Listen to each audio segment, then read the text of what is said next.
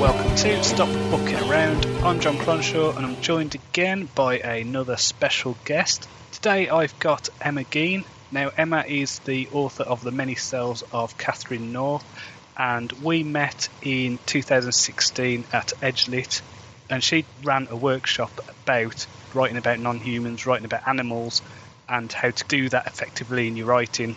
You wrote this book that was about, I think the term used was phenomenauts, which is the experience of another animal. So you go into the bodies of these other creatures, and I seem to remember you had like the experience of being a seal, which I thought was really cool, and like insects and things like that. And I think for writers it's really difficult to get past our humanness. Even when you're not actually writing about another species that actually exists and you're sort of creating your own and you have strange aliens and that kind of thing, I think it is really hard to kind of break away from the point of view that we kind of inhabit every day. And I think one of my slight bugbears is that most non-human kind of characters that we encounter in fiction are basically humans in a sort of strange bodysuit. And it's a kind of big question of how do you break away from that? I guess to a certain extent, do you want to? Because I think in some senses, if you write a character that is completely non-human, it can be sort of hard to empathise, or people might not be interested in it. So I think that might be another interesting thing to discuss, of whether we truly do want to represent the non-human in fiction. But yeah, that was when I was sort of embarking on my novel. I guess I was kind of engaged with those kinds of questions of what it would be like to experience other bodies and other kind of realities that have kind of come to us, would come to the character through the prism of another body, and what that did to her and her psychology. It was an absolutely fascinating read, the way it worked, and you know the way you spoke about just how many nerves a particular creature has got and how they perceive things with senses that maybe we don't even have. And I'm just kind of wondering, like, how do you start with the initial research of that? It's a really hard one in the sense that I think I certainly went into this book with the awareness that it was in some ways an impossible task that I was setting myself. And so, you know, it's very, very nice to have people say that they felt that I succeeded, because I think in some ways, you know, I kind of only made a small stab towards something that's pretty much impossible. But I mean, just in terms of the practicalities of sort of making those small steps that kind of are possible, I think a good start is to really kind of read as much of the research as you can, like understand what their senses are, understand sort of what their body is and how they can move. And with my book, I kind of slightly cheated and gave myself an easier task, in the sense that it was very much about human consciousness in the body of another animal. So I didn't have to sort of go into the complexities of what kind of other thoughts or cultures would arise through creatures that inhabit different bodies. But certainly starting with the materiality of a creature, I think, is a really important thing to do for whether you're trying to write, you know, other animals that exist or kind of aliens on other planets. Because in a sense, who we are is very much determined by our sort of fleshy realities. How much does the physiology kind of inform character and inform decisions about the story? I guess to a certain sense the answer to that's going to depend on what you're writing and what your aims are. As I was saying, in some ways I was slightly cheating, because the person who was inhabiting the bodies of my novel was very much human. They were human who had been sort of impacted on by inhabiting these bodies. But I guess if you're writing like a character that's, you know, they've always inhabited a certain body, then I guess in a sense that physiological aspect has got to change everything, really. And I guess then that's sort of tied into issues of kind of what their environment is and why they have that particular physiology. Because in a sense, I think a creature is always sort of not only, you know, intimately part of their own body, but that body is going to be kind of intimately tied into a certain environment and adapted to that. So I guess in some ways as well, if you're writing, say, an alien, there is, I guess, a certain question of, so do you start with environment and then kind of create a body from that and then create a culture from that? Or do you start with a certain body and then sort of say, okay, well, what sort of environment would this sort of kind of evolved to, and what kind of culture will come from that? Or even you can start with culture and then go backwards to say body and then environment. So I guess it also depends on what your aims are and what your process is, I guess. That's probably not a very helpful answer. But I think so long as you're aware of the sort of entanglement of those three things of sort of culture, body and environment, and how they're very much intimately connected and entangled, then I think that's always a good place to start.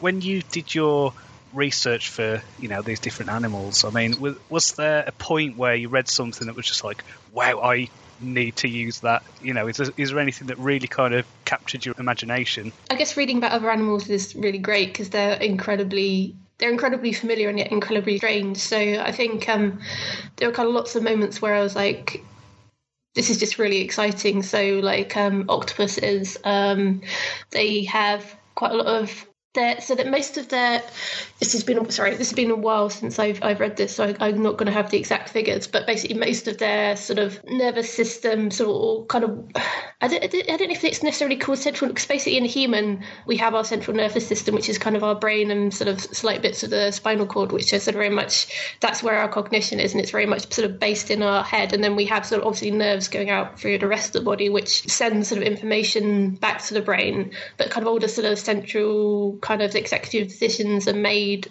by the brain, whereas in an octopus there's a lot of decision making that's sort of located in their tentacles. So sort of tentacles will kind of have sort of their own autonomy and their own volition.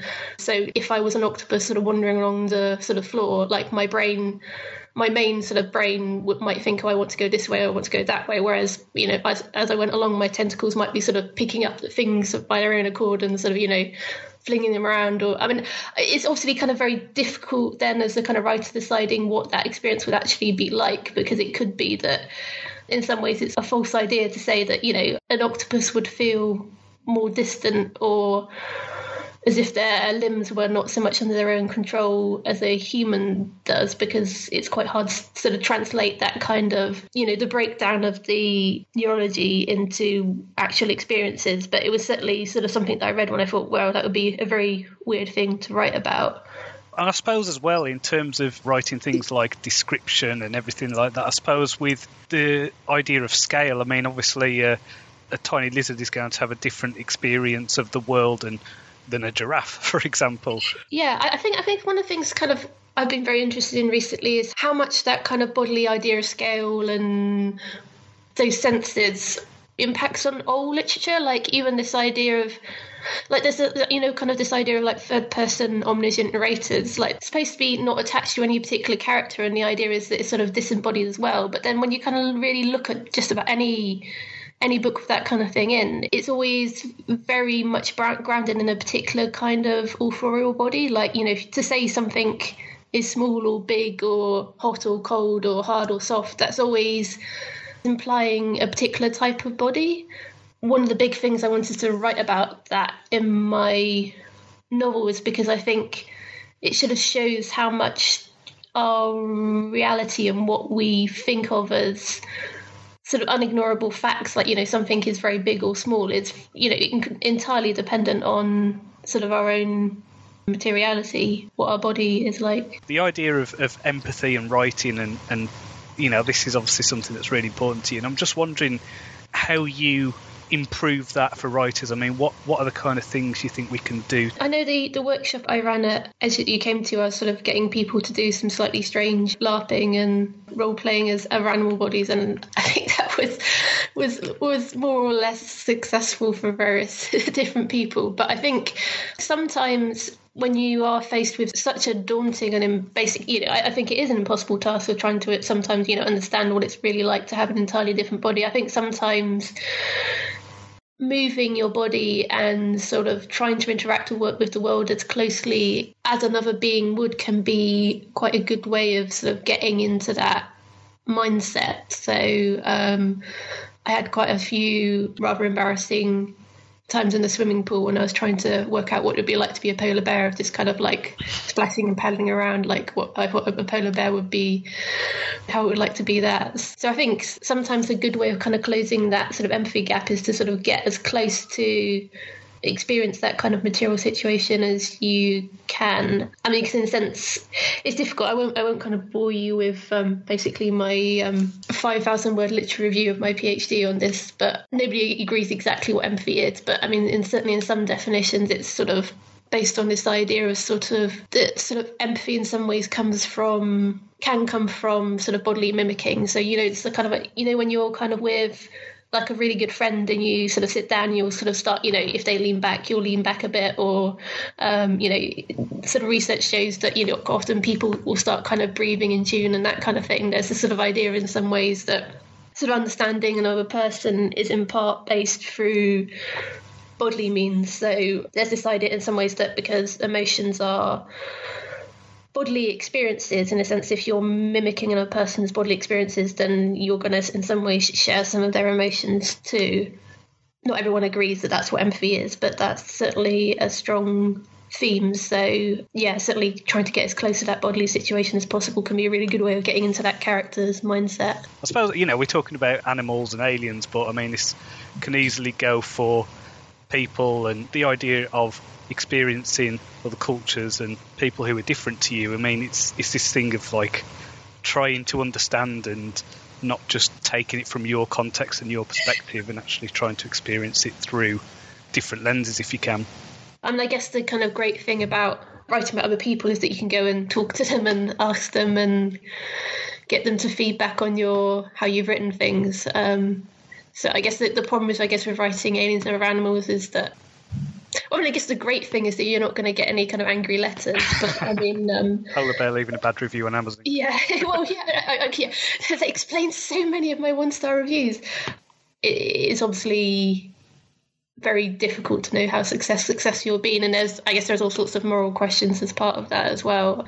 How right is it to speak for people speak for creatures or beings that don't have a voice? But yeah, obviously the great thing about writing other cultures and things is that obviously the first thing of that situation is always to go and talk with people. I'm not recommending people go and sort of LARP out what it's like to be, Well, I guess to a certain extent, with some things it's basically method acting. Like it is obviously very dubious territory. Like how much, I don't know. I guess that kind of thing can very easily devolve into basically like blackface or something. But yeah, it's when you're slipping into stereotypes. I think also that kind of thing of somehow thinking, oh, I've experienced something a bit like this means I understand the whole perspective. Like I know some people kind of get quite angry at those things, like those sleep outs, like saying, oh, we're going to understand what it's like to be a homeless person, so I'm going to go and of my own volition go and decide to sleep on a pavement for one night. And it's like, I guess to a certain extent that's going to give you a bit of an appreciation of how horrible it is, but you're never going to fully understand because of that, because I mean, I guess you've chosen to do that and you know that it's only one night and it will be over soon. So I guess it's the kind of thing where that kind of thing can be helpful, but always has to be taken with like a very, very, very large pinch, maybe like a whole tablespoon full of salt. Yeah, no, definitely. I've read quite a few novels now with, uplifted animals and things like that. I mean, is there any that really inspired you? So there was, I don't know, this wasn't one that inspired me, but I can certainly recommend a book which came out, I think, a little bit after mine, and it was so painful to read because it had done it so much better than I had. And that was Pax by Sarah Pennypacker. That's a children's book, but it's kind of writing about a boy and his fox, and it's very good at kind of getting into the fox's senses and that kind of thing. All the classics are kind of worth a look, but I think it's difficult because, even though I've said, it's an impossible task and it's very hard to do, even though I'm always aware of that, there's always a little part of me that's sort of disappointed when I read kind of books, because obviously I'm asking the impossible of them.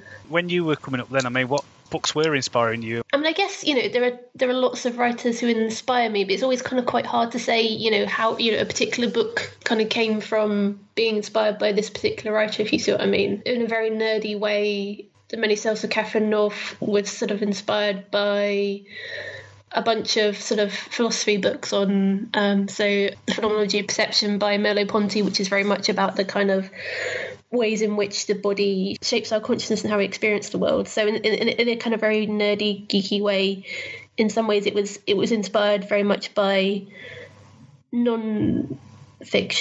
I mean, obviously, in terms of craft and that kind of thing, it sort of comes from a whole bunch of lots of other writers I really respect, but it's sort of quite hard to sort of pinpoint, this novel was the one that made me want to write that. That's interesting, the philosophy stuff, because when I was, to be honest, I've not really done it with my novels, but with short stories and things, I've got several which are like inspired by Derrida and things like that, where it's trying to kind of get at this weird sense of erasure, if you know what I mean. I don't know if you've ever read any of his stuff, but he's obsessed with this idea of the trace of something that's kind of not there and is there. I don't know, it's a bit of a weird one, but that's something I've been trying to get at with some of my sci-fi shorts, and I think it's interesting to kind of try and express ideas. Just having that inspiration is, it's a really interesting way to almost translate ideas between the philosophy and the story, which is, I think that's quite an underestimated thing, I think. Particularly for short stories, they're really great, aren't they? There's sort of so many. Every time I'm sort of sitting down to read like a book in that kind of line, I'm basically just, constantly making notes and margins about, that would be a really great short story for this and that, and never have time to actually write all of them. But I mean, I guess I should say that in terms of sort of anyone sort of starting out writing, I think I'm not necessarily recommending using that as a process, because I think I've sort of very much been through a process recently of realising that kind of thing of starting with a sort of philosophical idea and then building a story around it is not done very often, because it's a really bloody awful technique, and it means I've been with my first two books, I think I basically ended up fighting for years in terms of trying to get the plot to fit to the idea, because I'd started with the idea. So I think use that method with caution. I think sort of better to kind of have a very general idea that inspires a bunch of sort of characters and emotions and plots, and then sort of, work the more ideas based in around that. Yeah. Otherwise you can just end up fighting forever trying to get plot working with ideas. It's just a fucking nightmare. Yeah, well, I think this is why I had to go and learn all the stuff about plot structure and narrative theory and things. Oh, yeah. And just kind of working out how I could weave a theme into a story without it being like, right, I really like this passage by Nietzsche, let's go and write a story about that.